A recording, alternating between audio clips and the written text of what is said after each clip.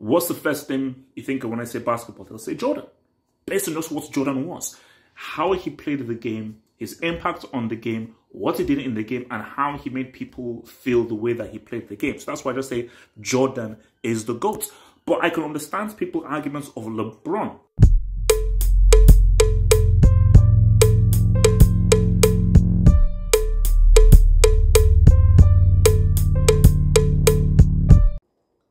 Let's talk.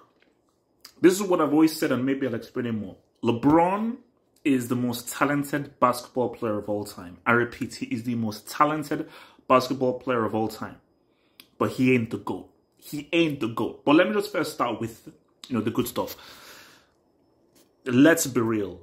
When you look at him coming into the NBA, looking at his career, his longevity, winning on 3 different Cavs, Lakers, and the Heat. I despise the Heat. And then you look at him, because do you know how long that points thing stood for? Like Kareem Abdul, that points thing stood for ages.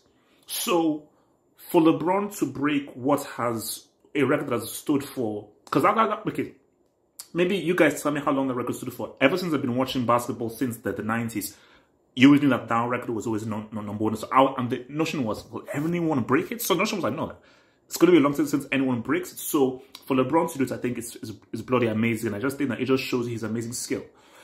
But I think to call him now the GOAT because of his longevity, his titles, his skill sets, and now him breaking this record. And also I think he's is he number 5 or number 4 in assists? I think he's number 4 in blocks. Basically, he's top 5 in assists, top 5 in blocks as well. That ain't enough, bro. Because I'm going to explain it to you. You see, LeBron is the most talented basketball player of all time, hands down. I don't think any player can play all positions as well as he can.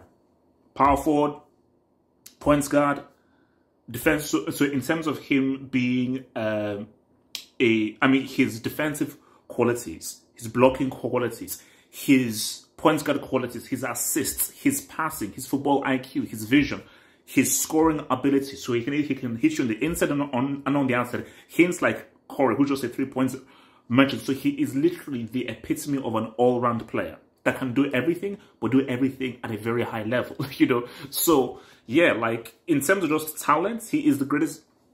In terms of talent, he's the best basketball player ever. I'm sure he's the most talented basketball player ever. But the reason why he ain't Jordan is, you have to understand that, and here's the thing, I think when we look at this greatest, I think, you know what it is? It's down to criteria, because some people's criteria is, well, if he's scored the most points, and if he's been playing at a high level for such a long time, he's great. It's a similar thing that people use with like Messi. That way, Messi, look at his longevity, how long he's been, he's won everything, look at all the goals he scored, the records he had, he's the greatest.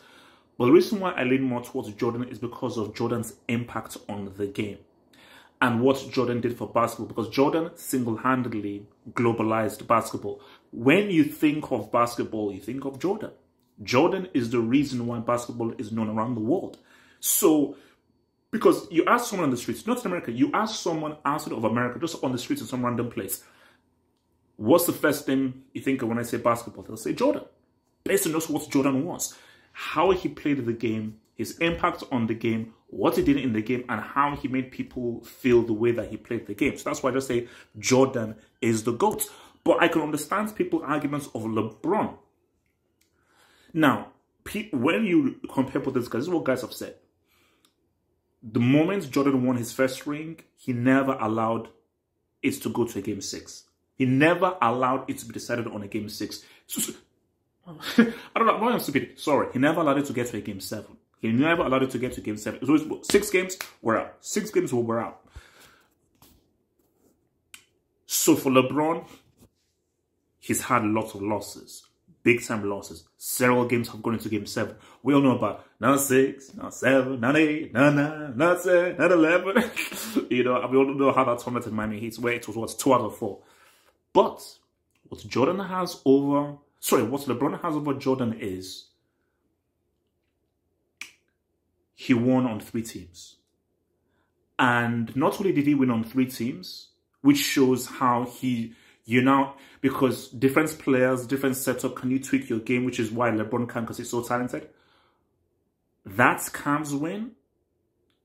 I don't think, could Jordan do what LeBron did with the Cavs? I know Kyrie got the key shot and so forth, but based on what he did and the carry job, because Jordan is amazing.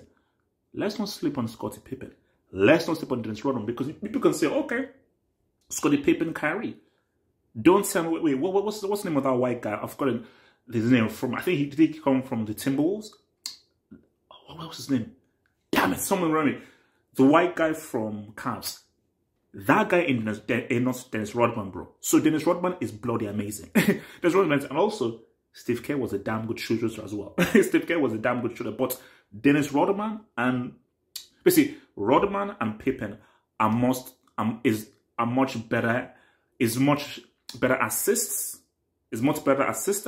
than Kyrie and the white guy from the Cavs. So yeah, man, no. So look, that's where I'm at, bro. I'm ready to have this conversation. Maybe I want to have it even like as a live discussion or something. But I'm still saying that Jordan is the GOAT. Jordan is the GOAT based on just what he did for basketball and his impact. Maybe, and you know, with these kinds of things, if let's say you're of a certain age, maybe like, oh, you're an old man. So maybe it's a case of like living through that time, specifically through the 90s and what he did to the 90s, and just how the world reacts to what Jordan was doing, and just seeing him on this rise and just the impact. Bro, I was a guy from Nigeria. This was before I landed in Europe and so forth. So it's just me as a guy in Nigeria. I felt the impact of Jordan in Nigeria. So that's my thing though. But I can get when people say it's LeBron based on just what LeBron has done and the guy's longevity and breaking this record is bloody amazing. Combined with everything he's done in the sport and just how talented he is. Tell me what you guys think.